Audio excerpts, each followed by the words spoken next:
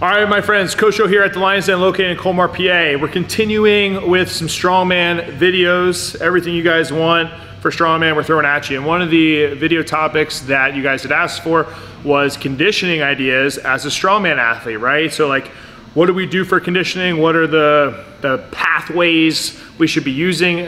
So for me, when it comes to strongman, I like to keep things short and intense, okay? Obviously, we wanna have some sort of base, which is why I recommend you guys maybe jogging once a week, going for some walks, like getting outside to develop an aerobic base, and also just higher volume training is gonna do that for you as well. But when it comes to specific conditioning, I like short and intense because when you think about it, you're basically gonna be competing for less than 5 minutes. What? Yeah, did you ever think about that? Because when I first thought about it, I was like, man, I'm here for like 8 hours and I only compete for 5 minutes? Yeah, because most events are 60 seconds. Maybe you'll get a minute and a half at most, but 60 seconds is usually time cap for most competitions.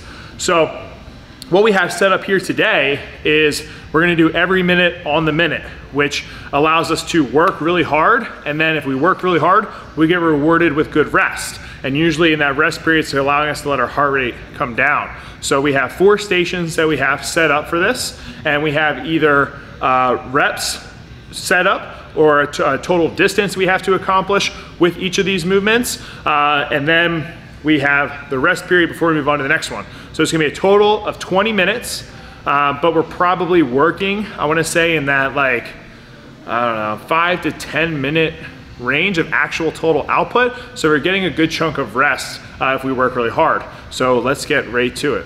Okay guys, so on the first minute, we're gonna be doing a Viper press with a log. Now, if you don't have a log, you can do any sort of clean and press, okay? This is easy to adapt. But for me, I wanna work log clean and press, specifically doing a Viper press, which is a 1 motion clean and press. Reason we're doing that is skill acquisition, okay? We're working our conditioning and we're just moving as fast as possible. And I like doing Viper presses when I wanna move fast in a competition. So for me, I'm just gonna do 5 reps, okay? 5 reps, hopefully be done within that 10 to maybe 12-second window, and that gives me a good amount of time to rest, get to my next station. Okay, next one, since we just did more of a specific strongman movement, I'm gonna change it up, and we're just gonna do sledgehammers. 1, because who doesn't feel like a badass when they do sledgehammers? That's right, if you don't feel like a badass when you watch sledgehammers, please leave the channel and unsubscribe, thank you.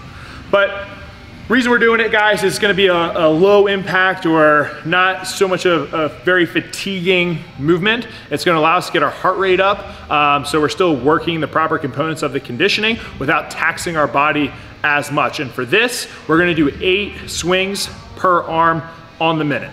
All right, my friends, third exercise, we're gonna do a keg carry. Now, keg carry for me specifically, because I actually have a keg in an upcoming competition, so I wanna get more reps in with this keg.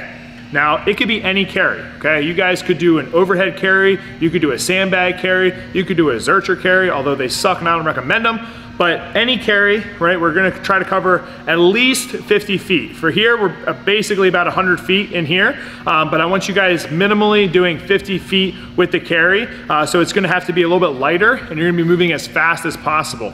Like I said, we wanna be done in that 12-second or less time frame, so we have an equal amount, or not equal, we have enough of rest time to get to our next exercise. All right, last on this, every minute on the minute, we have a sled, okay? A couple reasons for the sled. 1 is because it could be specific to strongman, whether you have a sled drag or a sled push or maybe an arm over arm pull, right? We're working those same muscles and that same stimulus as we would in an event, so I love doing this. Secondly, there's no eccentric on the sled, so you're basically being able to get a lot of work in and not necessarily fatigue yourself too much. Okay, so you're gonna get a high work output on this. We're gonna blast those lungs, but we're still gonna be able to recover properly and have our consecutive training sessions after we're done with this conditioning, if that's what we had to do. So those are the 2 reasons that I really like using the sled. And it's also versatile, like you can use it basically wherever, whenever. We're just a huge fan of sleds in here. So I'm gonna push this down and back equivalent to 100 feet. All right, there we go, guys. So hopefully you enjoyed kind of the breakdown of some strongman conditioning that we do. Now that was just 4 exercises. You can rotate any exercise, use this model. We use it a ton, but basically we're just trying to hit something really hard and then let our heart rate come down. So it's just, you know, blasting back and forth and getting after it. So check it out, try it out, like the video, subscribe to the channel. Head over to Szatstrength.net if you guys want to program. We have all sorts of good stuff on there, and we just really appreciate your support. So until then, stay a lean, mean strength machine. Catch you guys next time. Peace. We haven't done a lean, mean strength machine shirt. That's what we should do. Oh, yeah, you should. I really say that at the end of every video. You're filming this? We're still going. Well, spoiler alert, we are going to put out a lean, mean strength machine shirt because why not?